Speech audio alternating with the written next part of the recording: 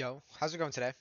So, I was kind of going through doing my little nightly Bible read, and well, it's not like that crazy. I just kind of open it and read a verse or two, kind of random. And today I opened in Lam Lamnan Lamentations, Lamentations, right? And I read through the whole book, the book of Lamentations, and I thought these two were neat. It was Lamentations 38 and 39. Um, it is not from the mouth of the Most High that good and bad come. Why should a living man complain about a man about the punishment of his sins? And to me, they're saying this just like, yeah, because people will always be like, why should we worship a God that we can't actively see, or that why should we worship a God that will send us to hell if we don't pass through His judgment day, right?